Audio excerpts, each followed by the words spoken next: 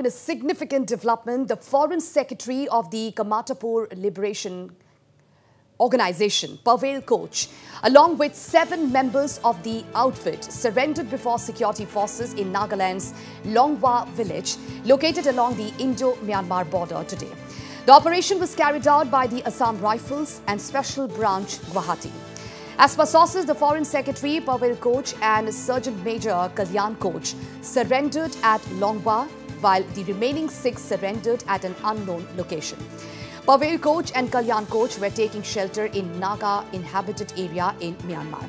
Meanwhile, the surrendered KLOs will be halting at Mom tonight and sent to Guwahati tomorrow.